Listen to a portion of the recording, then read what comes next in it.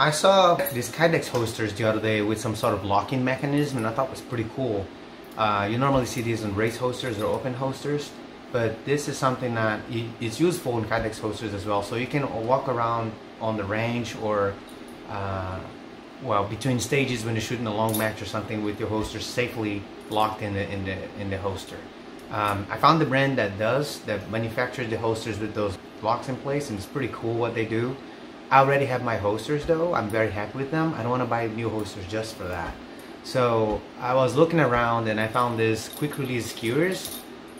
You can buy them. These are cheap ones. You don't need anything super high quality because your holster is not going to hold a lot of tension anyways.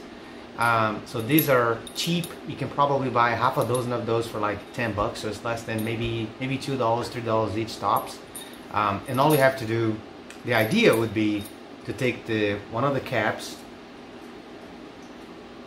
and you can cut to the length that you need in your holster and rethread this. This is M5.8 threading, so I mean, sounds like a pretty straightforward job. Let's try to do it.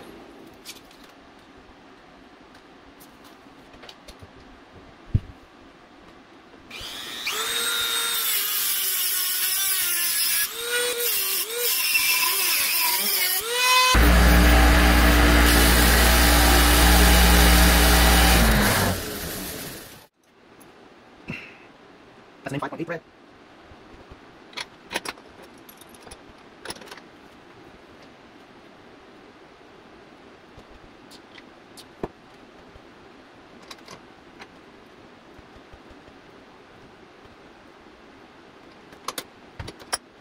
There you go, thread it.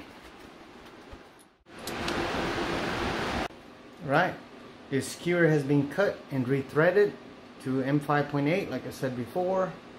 I think this should work now. Just put the rubber back here, spring back, goes to the holster, camera in. Okay, so this is the idea. This now is unlocked, and when I put this up, it locks the gun in. Let's see if it works with the gun.